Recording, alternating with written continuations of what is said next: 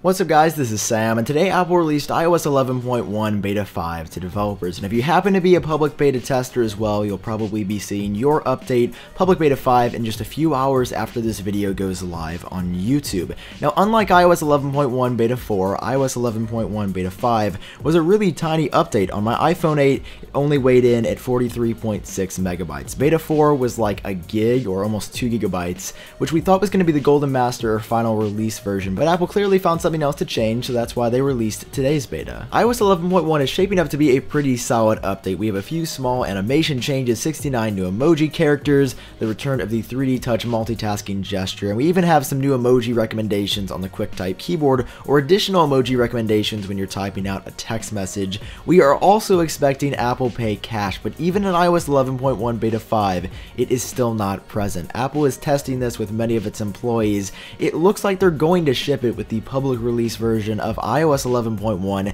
but no one from Apple has confirmed that, and we don't really know for sure. We also don't have a release date for iOS 11.1 just yet, but Apple says on their Apple Pay site that Apple Pay Cash will be coming this fall, so I assume that iOS 11.1 will be shipping at some time in the very near future. I think a really good timeline for release will be right around November 3rd when the iPhone 10 is coming to everyone, which is super exciting. That's right around the corner, and I can't wait. Now, as far as new changes in iOS 11.1 Beta 5 go, I have been unable to find anything that is new, which is sort of expected. There wasn't a whole lot new in Beta 3 or Beta 4.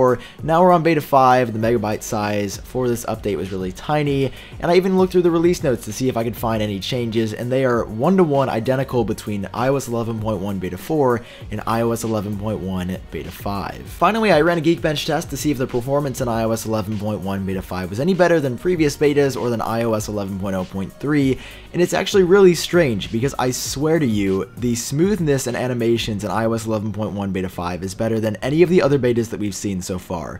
But when I'm running the Geekbench test, it's one of the worst scores that I've gotten on my iPhone 8. 4102 for the single core score and 9902 for the multi-core score. On a previous iOS 11.1 beta, on Beta 2, I was getting 4199 for the single core and 10,101. iOS 11.1 Beta 1, I was getting 4141 for the single core and 9969 for the multi-core. The performance is still really up in the air because even though the animations to me feel the smoothest and feel the best in Beta 5, the Geekbench scores that I'm getting really aren't lining up with that. If you're running iOS 11.1 Beta 5 or you've been on any iOS 11.1 beta so far, I'd love to hear your thoughts about it down below in the comment section and what new feature or change you're most excited about. As always, if new changes are discovered, I'll be sure to update the blog post down below in the description. If you enjoyed the video, dropping a like always helps me out, and of course, hit subscribe for more videos like this in the future. I've been Sam, I hope you're doing great, and I will talk to you in my next video.